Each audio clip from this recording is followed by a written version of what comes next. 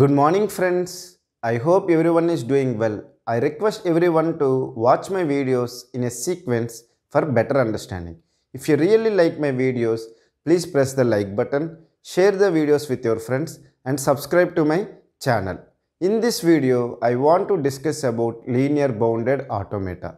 Already we have discussed that what is a regular grammar. Okay, regular grammar generates the regular language and can be modeled by using a finite automata. Whether it is a DFA, NFA, epsilon NFA, all these things we have discussed. And we have a context-free grammar, generates the context-free language, can be modeled by using a push-down automata. Okay, then we have context-sensitive grammar, which is useful for us to generate context-sensitive language, and we can model by using a linear bounded automata. We have unrestricted grammar, can be modeled use for generating the recursive enumerable language. We have unrestricted grammar, we can generate recursive enumerable language, can be modeled using Turing machine. We have already discussed what is a regular grammar, regular language, and how to model using a finite automata. We have already discussed about a context-free grammar and how to context-free language can be generated, and push-down automata. Even we have discussed deterministic push-down automata, non-deterministic push-down. And we have discussed what is unrestricted grammar, recursive enumerable language, and Turing machine. Okay, we have discussed so many examples on the Turing machine. Now if you see that linear bounded automata will comes in between the push-down automata and Turing machine.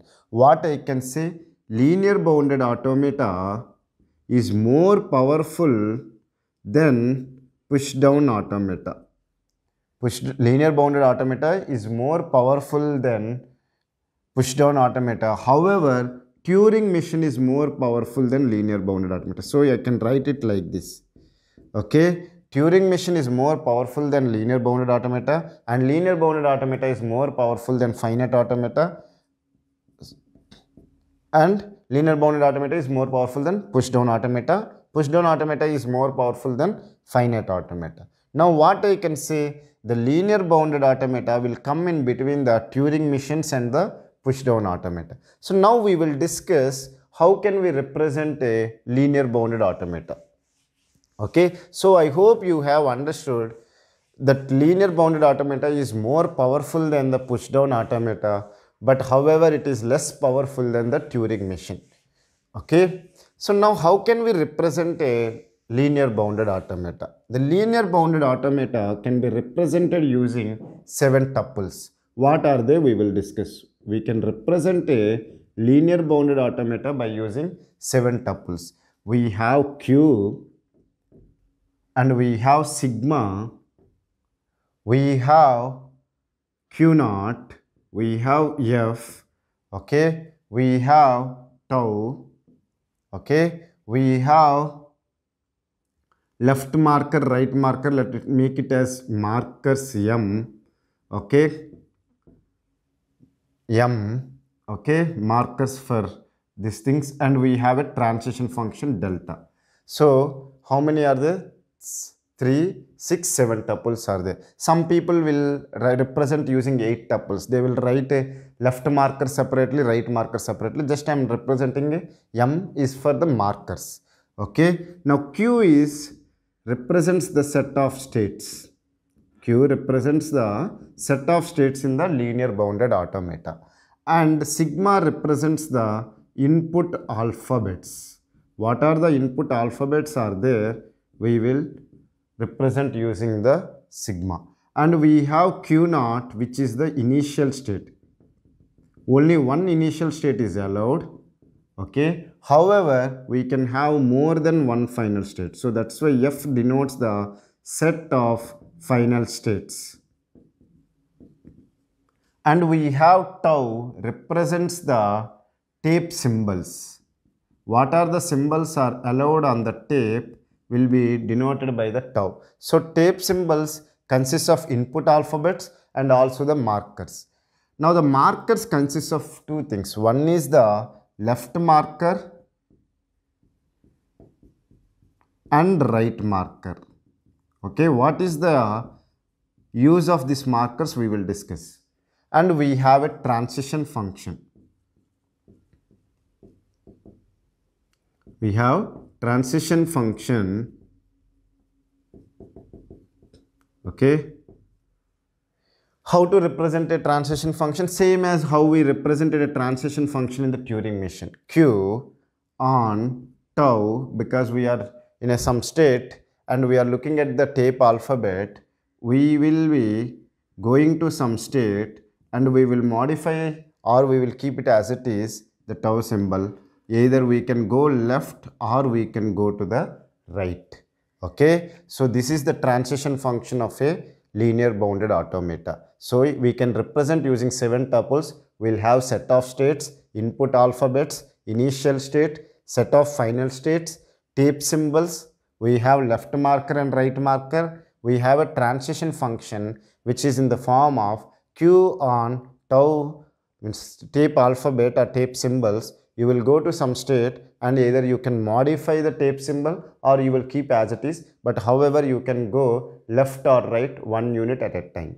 Okay, this L represents left or R represents the right. Okay, so now I want to discuss, you should know, by this time you would have confused, sir, what is the difference between, because the same way you have represented the Turing machines also. In place of M you just kept the B and you said it is a blank space, whereas here you are representing as M consists of left marker and right marker. What is the difference between the Turing machine and the linear bounded automata?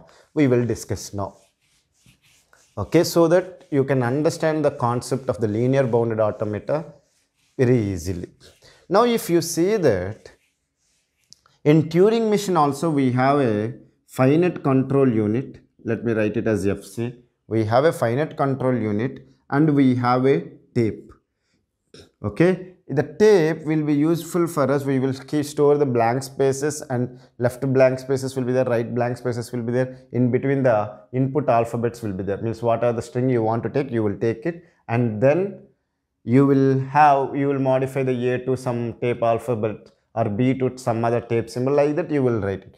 Now if you see that in Turing machine we will have set of blanks in the left hand side. Let's take that I want to write A, B, B. This is my string. Then in the right hand side also you will have the blanks. So you will be in some state Q0. You will look at the alphabet A. You will go to some state and you will modify. Let's say that I want to modify the A to X.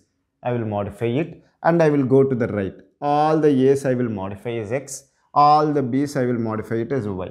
Whenever I get the blank, all these things, left, right, movement, everything is there. Now what is the difference between even the left right move is there in the linear bounded automata? Then what is the difference? The only difference is that in Turing machine you have more than a finite amount, means you can have a blank spaces, infinite number of blank spaces will be there and you will have a string. Whereas it comes to the linear bounded automata, you have a restriction on the tape. What is the restriction is that you will have a left marker, only one left marker, and let's say that A, B, B I want to represent. Okay, this is the right marker. Let's take that. Okay, now if you see that we have a left marker, denotes that the starting of the string is starting. After the left marker, the string is starting, and right marker is useful for us to know that the end of the string. But whereas in the Turing machines we have set of blank spaces are there. Even we have modified those blank spaces to generate some output. Whereas here if you see that we cannot use more space, as it is only finite amount of space is given. Only finite amount of space for storing the string, and we have a left marker and right marker. So we cannot move further than the right marker to the right hand side, and we cannot move further to the left marker in the left hand side, but remaining concept is as it is. So I hope you have understood what is the restriction they kept on the Turing machine tape to make it as a linear bounded automata. That's why we will say that linear bounded automata is not more powerful or not have same powerful. It is less powerful than the Turing machine. However, it has more powerful than the push down automata. Okay, so I hope you have understood the introduction on the linear bounded automata and how to represent a linear bounded automata or formal definition of a linear bounded automata. If you still have any doubts, feel free to ask it in the comment section. I will clear your doubts in less than 24 hours. Thank you so much for watching my video. Have a nice day.